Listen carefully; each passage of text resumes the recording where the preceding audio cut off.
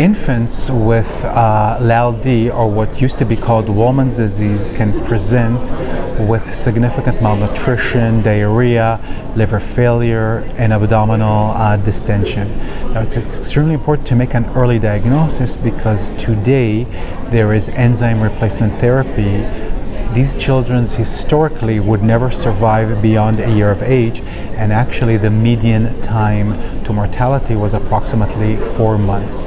Treatment used to be supportive, mostly following their nutrition. Historically, some patients did receive a bone marrow transplant, but all of those patients have never survived.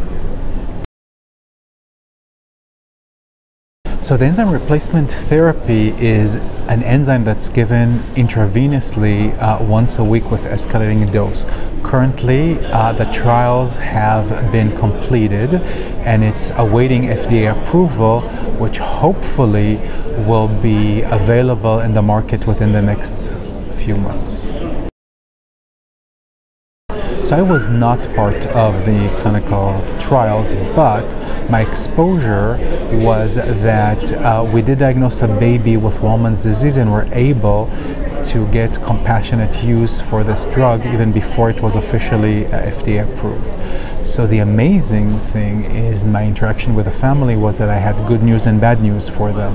The good news was that if we had diagnosed their infant a year ago, I wouldn't have anything to offer her but just watch her die over the next few months. And with this enzymatic replacement therapy that now she's completing 7 months of treatment, this infant is doing remarkably well, thriving with normalization of liver enzymes and lipids. So this is a very, very important era in the world of LAL-D.